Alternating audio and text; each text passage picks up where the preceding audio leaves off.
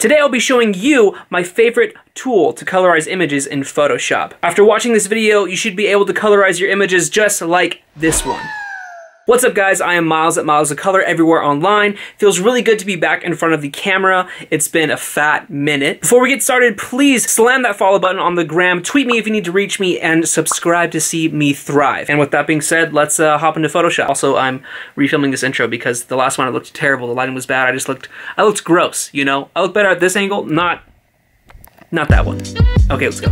Okay, so today we will be covering two things. One is selective coloring, and two is making selections via layer masks. I'll be showing two examples today. We're gonna start out with this photo of Gabriella Wisdom. It is important for me to note that I won't be covering retouching or anything like that. I'm just gonna be talking about the two things that I just talked about, selective coloring and layer masks. If you're a beginner, this video might be a little fast-paced for you, but I do have faith in you. You've got this, and if you have any questions, please leave them in the comments down below. I try to answer them as often as I can, so don't be intimidated by this process. So we're going to start by opening up our photo in Photoshop. I'm using the 2019 version, but this tool is available in any version. To get an effect similar to the one we're going to have at the end of this edit here, it's gonna help if you have a photo with a green background. Assuming that you've done everything you need to do to get to your coloring stage of your photo, let's go over to our adjustments panel and select Selective Color. Wherever it is, there it is. My goal with this photo is to make the green red, and I'm going to have this red and blue color scheme with the photo. And this is going to take a few separate layers of selective coloring as well. So let's make a group by clicking Command G. Let's name it Coloring. Make sure your selective color is in there. And the next step, we're going to click W, which is our quick selection tool. And we're just going to click and drag around Gabby here, or whoever your subject is. I know it's not going to be Gabby because this is my photo, but click and drag around your subject here. It's going to make a rough selection. Sometimes it's really accurate, but for me, I have a very complicated background. And I have foreground elements as well, so we're just going to get it as close as possible here.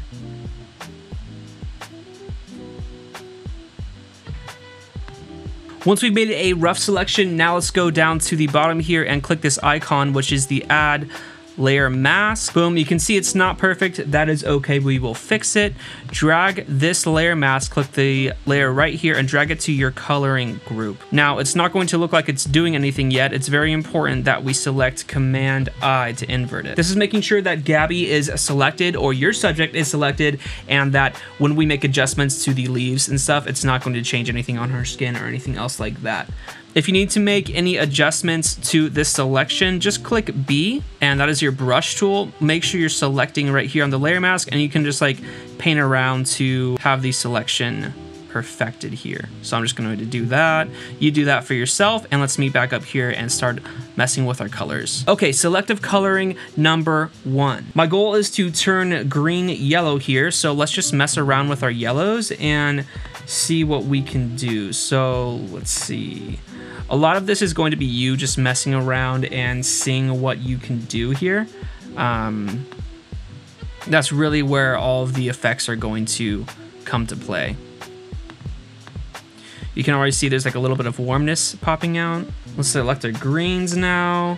And greens are kind of primarily all around here, so I'm really gonna have to do some harsh adjustments to make sure that they change. Let's drag all the way over here, see what happens. There we go.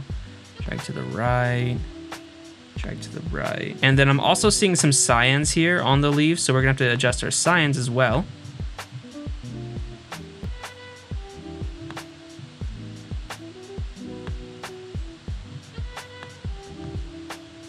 Cool, so there's the before and after so far. We're already getting to our yellows.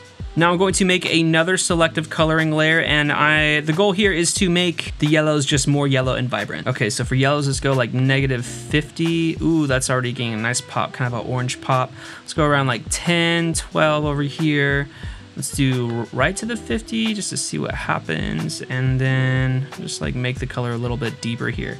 If you adjust the black slider, it makes the color either really light or really dark. It's a very powerful tool. So those are the greens. And of course, I already know the adjustments that I want to make, but I'm just kind of showing you what you can do with this tool here. Let's see, cyans, I see a little bit left here. Let's try to get them out just a little bit. Cool. All right, there's the before and after. Let's do the before and after this whole layer already. It looks pretty dope. And we're gonna do a little bonus thing. This is going to be a hue and saturation layer. I'm using this to really force evenness when it comes to my colors. So I'm just going to select yellow up here. I'm going to drag my hue to about 30-ish.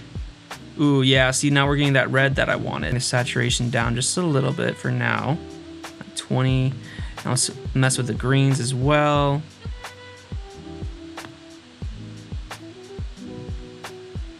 Before and after that. That looks good, right? That's going for that red tone that we're looking for. And now we're going to make our final selective color layer right here, the last one. And this one's going to make the reds pop, and it's going to oversaturate them, which is definitely the look that I like to go for. It's a personal preference, so you do whatever you want to do, but this is how I achieved it in this image right here. So let's go to our reds. We'll drag over here a little bit to make them more vibrant. And like I said, this is really just kind of figuring out what, you know, just like mess with all these sliders and really just figure out what they're gonna do for your image. Cool, there we go. Let's mess with our yellows a little bit. I'm sure there's still some in there. Cool, and then our cyans and blues, let's like make them pop. So our cyans we're gonna pull to the right because I wanna like make this area pop a bit more.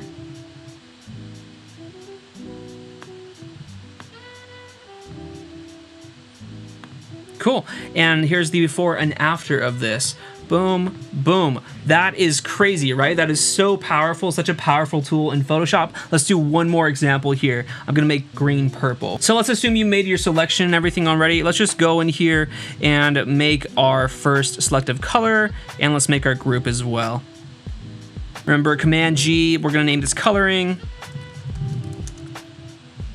And let's just get started right here. So this first step is I'm going to make the green cyans. I usually always start in yellow here.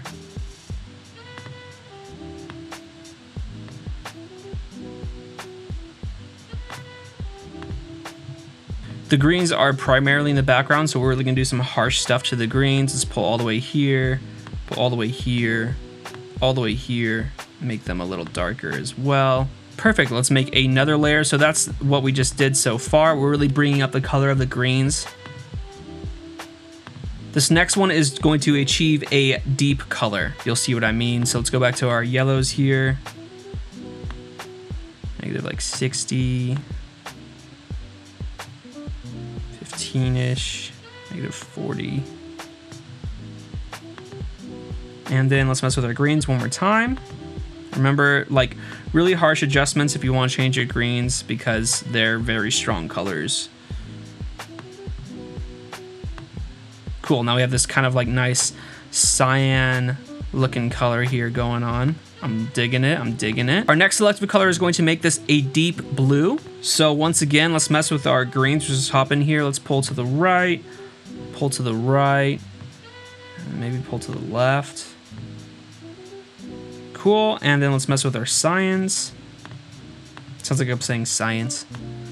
Let's go like 20 and 100, and maybe like negative like 90. Dope.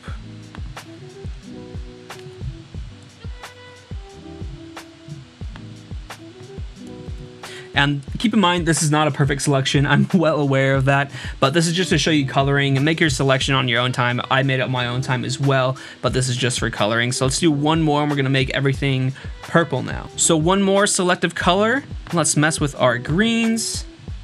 Let's pull everything to the right. Check this out.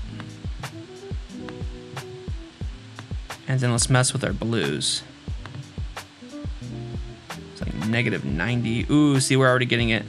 95, pull the right a little bit, like 15, 20, left a little bit, and then 40.